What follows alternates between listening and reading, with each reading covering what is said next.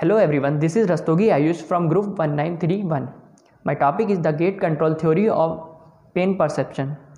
This theory is proposed by Ronald Mielzek and Patrick Wall in 1965. It explains the mechanism by which painful sensation can be blunted or reduced by activating a non-painful sensation. For example, when you are experiencing a painful stimuli, like hitting your thumb with a hammer, everyone knows that rubbing the injured thumb can reduce the pain.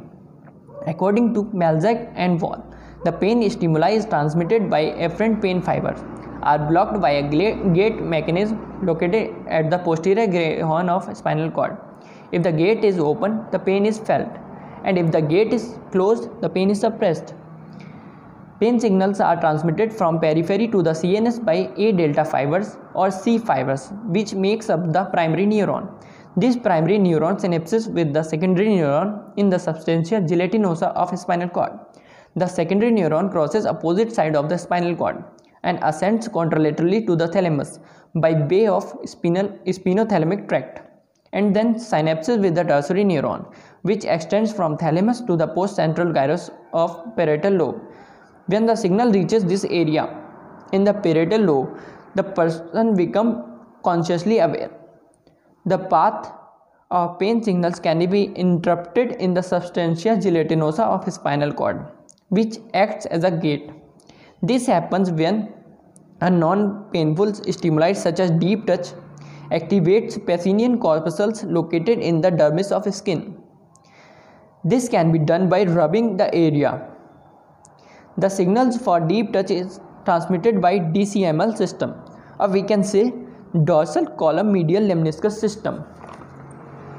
This system ascends absolutely or on the same side in the dorsal column of spinal cord to the medulla oblongata, where it crosses over the medial lemniscus of brainstem. It is the DCML pathway that can inhibit pain signals. Let's have a closer look to the substantia gelatinosa of spinal cord. When the DCML is activated by the deep touch, it activates inhibitory neuron, which inhibit pain signals by releasing inhibitory neurotransmitters like enkephalin, which bind to the opioid receptors in the membrane of axon terminal, by which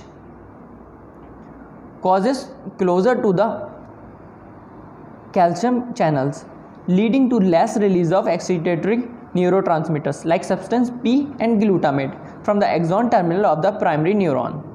This reduction leads to less excitation of secondary neuron, hyperpolarization, and a decrease in action potential frequency decreases pain signals sent to the brain. Enkephalins also bind to the membrane of cell body or dendrites of the secondary neuron and causes opening of potassium channel. This also leads to the hyperpolarization of secondary neuron and decrease in action potential frequency in secondary neuron, causing less pain signals sent to the brain. So now we can understand how activating the DCML by rubbing the thumb activates sequence of events which lead to the disruption in pain signals. So that's all from my side. Thanks to everyone.